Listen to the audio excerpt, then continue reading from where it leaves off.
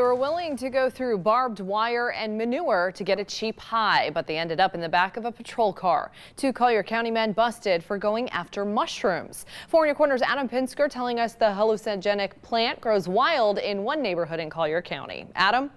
Amy, people regularly ignore no trespassing signs in order to harvest these mushrooms, which grow wild on a ranch in Golden Gate. Now, the owners of that ranch are pressing trespassing charges against 2 of those intruders.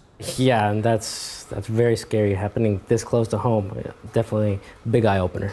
Investigators had their eyes out for these men, 19-year-old Richard Belmonte and 18-year-old Lucas Hornstein. Collier County deputies say they climbed through barbed wire fencing in this cattle pasture so they can get their hands on hallucinogenic mushrooms. In that patchy area that we saw around 3 patrol cars, something that seemed a little off, a little interesting to us. I mean, we normally don't see that many patrol cars in this area. John Rodriguez says all this police activity is unusual for DeSoto Boulevard. But deputies say this isn't the first time they've heard complaints about people roaming these pastures looking for the mushrooms which grow in cow manure.